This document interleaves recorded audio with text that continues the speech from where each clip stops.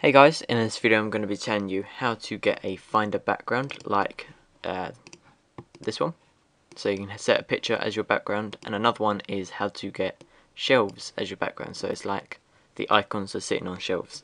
So once you've got a picture, I'll have some shelves in the description to the right, but you can use any picture you want.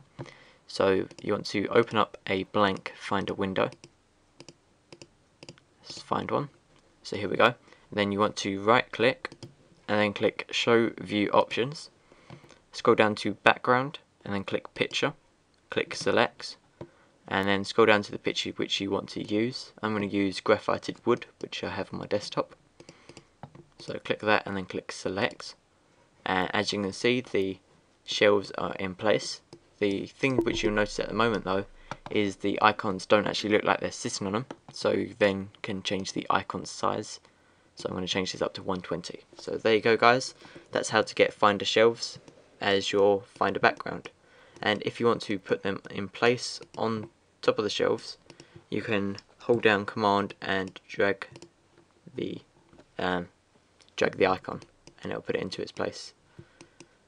So there you go guys, can't wait to subscribe.